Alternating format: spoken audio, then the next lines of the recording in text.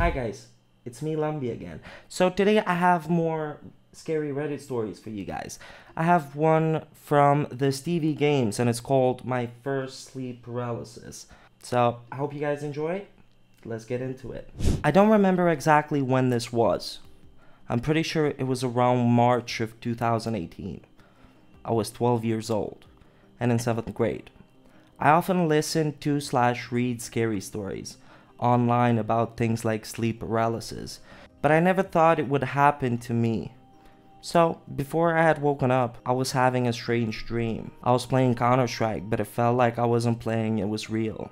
I was shooting some targets, then I blacked out for a second. I woke up on the main road that goes into my neighborhood and saw the road was gone. There were elderly people standing out the front houses, all reading a newspaper, and the sign at the front of my neighborhood only reads Brook G, with the rest crumbling off. Then I appeared at my morning bus stop for school looking at my phone. Everything was normal until a bush that normally isn't there screamed at me.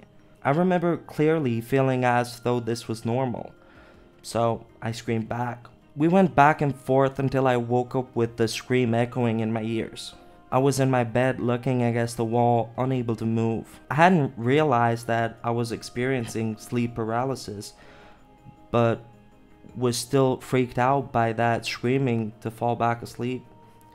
I lay there not hearing anything for about 5 minutes. Then I heard what sounded like heavy boots hitting the ground out in my living room. Just so you know, outside my bedroom there's a hallway. On the left is a bathroom and at the end is my parents' room.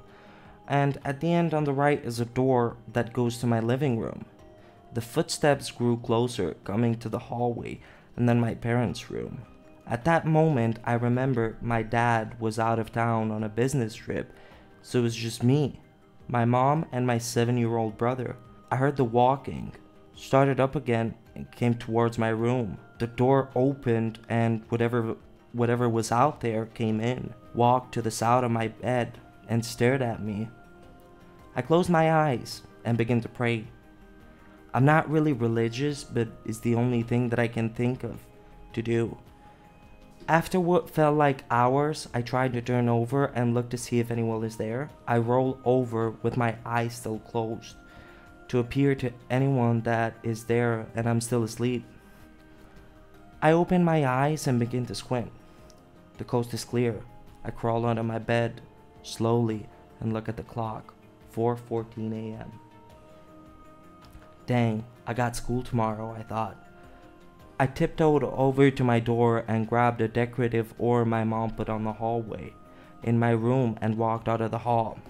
The light in our living room door was open with light on, which was not normal, especially when my dad's out of town.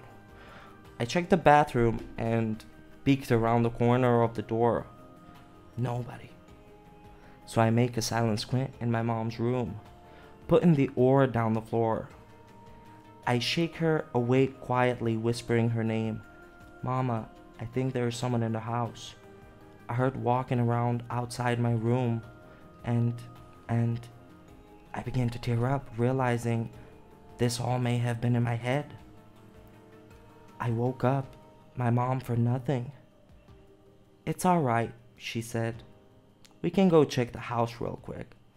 I grabbed the ore and went to check the house with my mother.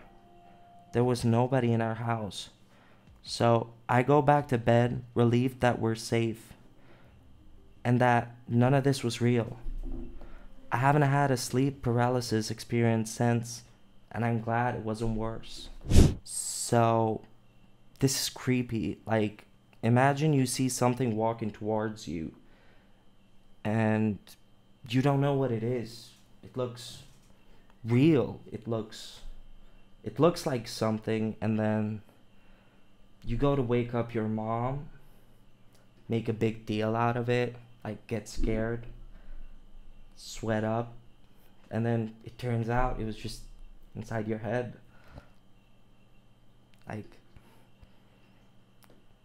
But hey, at least it wasn't real though.